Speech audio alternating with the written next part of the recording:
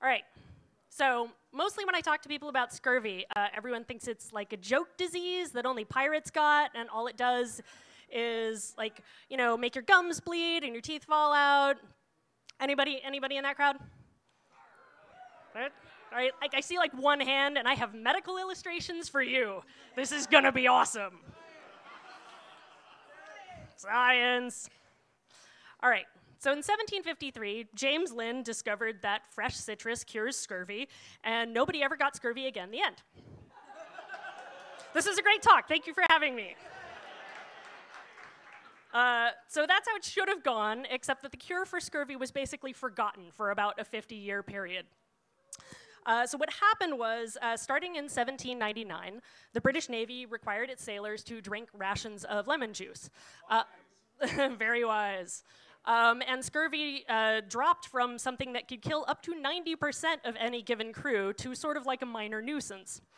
But in 1860, the British stopped buying lemons from Sicily. Side note, the lemon industry in Sicily is how the mafia got their start, because they owned the water rights to the lemon groves. Fun fact, different talk. So they switched from buying Sicilian lemons to buying limes from the British colony of Jamaica, and limes only have a quarter of the vitamin C of lemons. And also, the way the juice was being bottled and stored and processed was destroying all of the remaining vitamin C. So, but the thing is that nobody noticed this for a while, because by 1860, steam power had shortened most sea voyages, and scurvy takes a while to show up, so everyone was like, no, it's fine.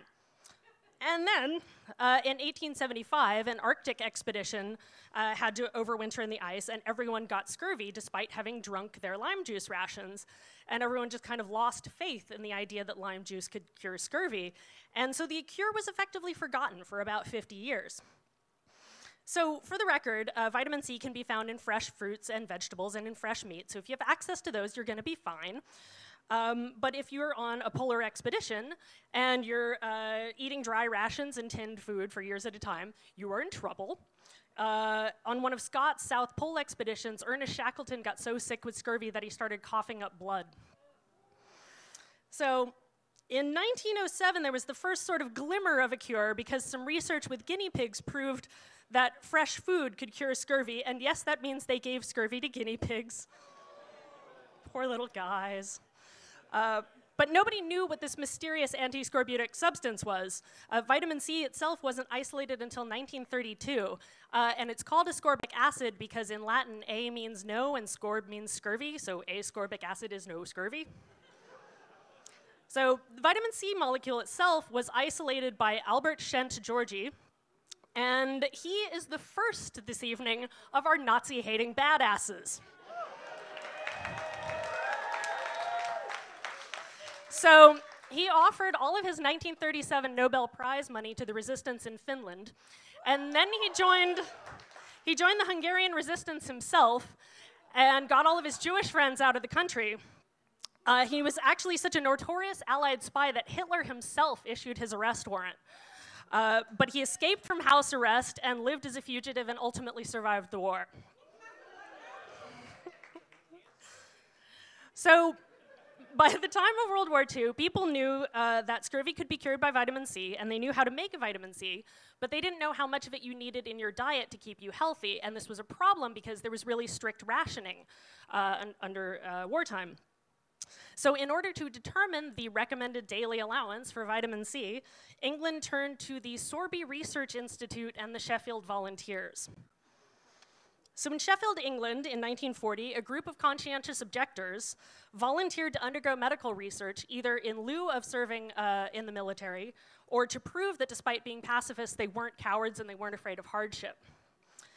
There were 32 men and 3 women, and some of them, such as Norman Proctor, who's pictured here, had been fired from their jobs because the other workers refused to work alongside a conscientious objector, because as you can imagine, pacifists in World War II were not super popular.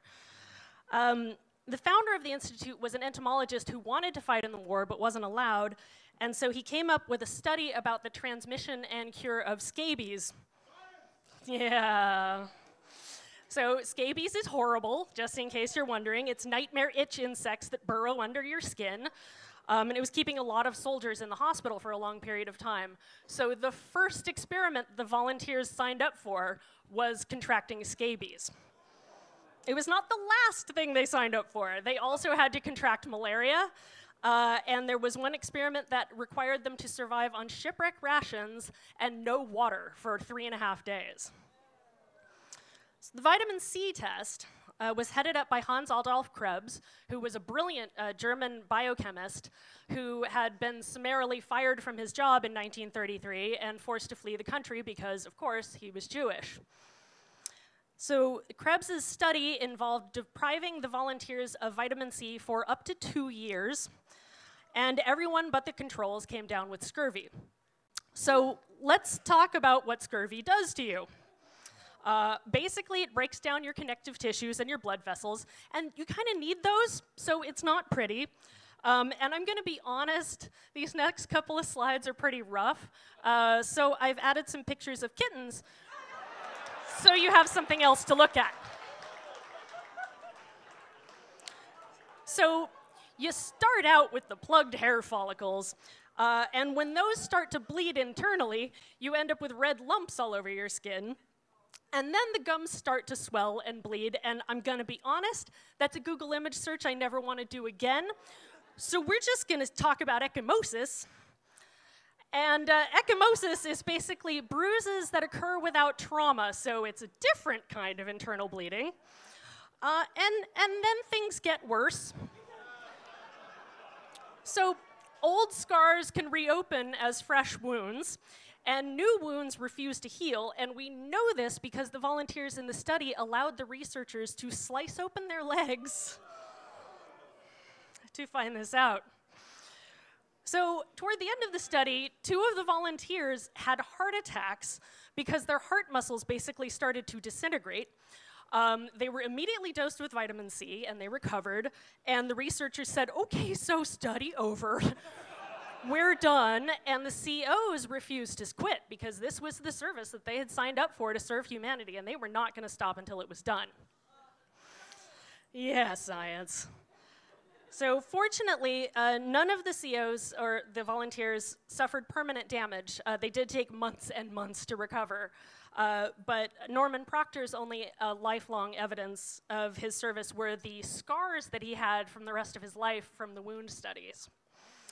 So current ethics standards mean that nobody can do these kind of medical tests again on this kind of scale, you know, not legally.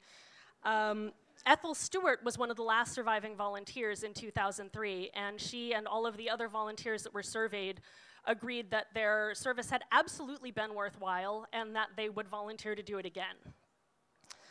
So the next time you take your daily RDA of vitamin C, and it's 60 milligrams if you're wondering, think of the pacifists who helped figure out that dose.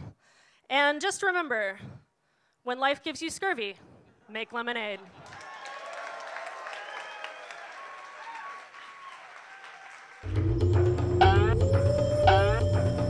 Oh, yeah, yeah.